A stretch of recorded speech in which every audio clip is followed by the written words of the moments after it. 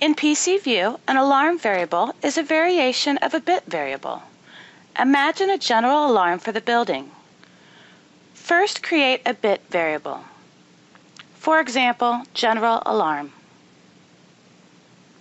With the domain general. This domain will be used to filter the alarm in the alarm viewer, for example. To configure the bit as an alarm, just tick the alarm property, and to be able to simulate the value, set the command property.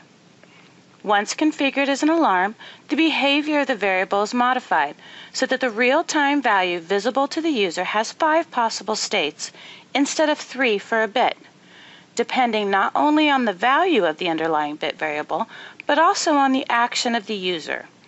The best way to understand the various alarm status is to examine the alarm life cycle.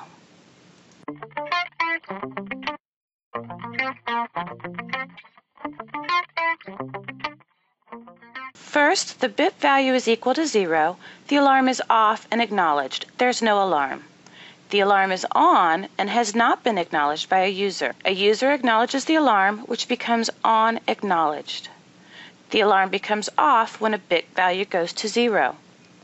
If the alarm is on and not acknowledged and the bit value goes to 0, the alarm becomes off not acknowledged, and then off whenever the user acknowledges it. Now let's discuss the Advanced tab properties. The Advanced tab of the dialog shows different properties for the alarms, such as the activation property that defines if the alarm is activated, on or not acknowledged, when the value of its underlying bit changes from 0 to 1 or from 1 to 0.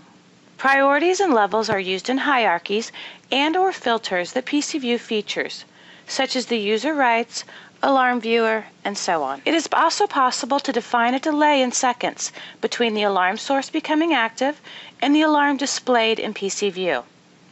Additionally, it is possible to define associated behaviors to an alarm.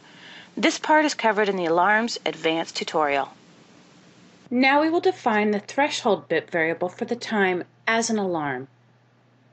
Since it is a threshold variable, the value will be set to 1, and the alarm is triggered whenever the time value is greater or equal to that of the threshold value.